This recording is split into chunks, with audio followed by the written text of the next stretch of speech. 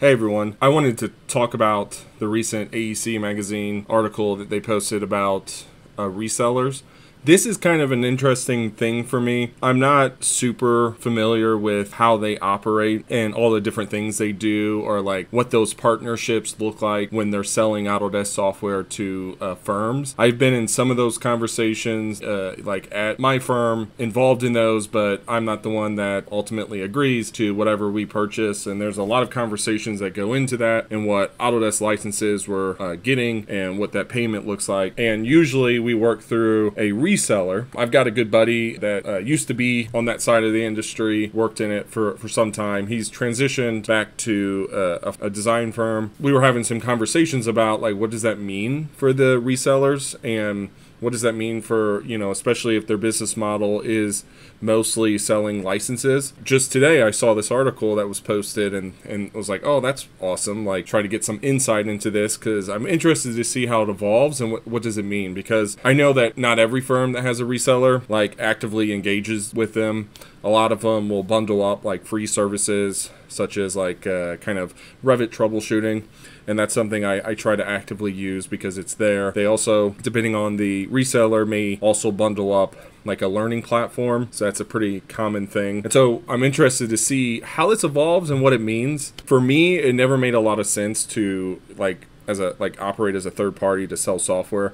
It makes more sense, like in the past, Autodesk wouldn't have the footprint to cover every single region, and so these third-party resources could help manage and push software and sell software along with services and get a commission from that. And so I think the firms that have pivoted more of their business towards services and offering different services might be a little bit more successful in this transition. Essentially, what's happening is Autodesk is setting it up to where you pay directly to them. And I think the resellers will still kind of be involved in that, but it just means that they may not control the price as much, or they can't compete much on price between resellers. It's going to be like, this is the price that Autodesk sets, and then they'll have various services they may wrap up in that as a reseller. And it could be related to training and implementing software within a firm, which there's certainly a market for that. Anyways, I thought this article was pretty interesting. I'll share the AEC magazine link below, so definitely check it out.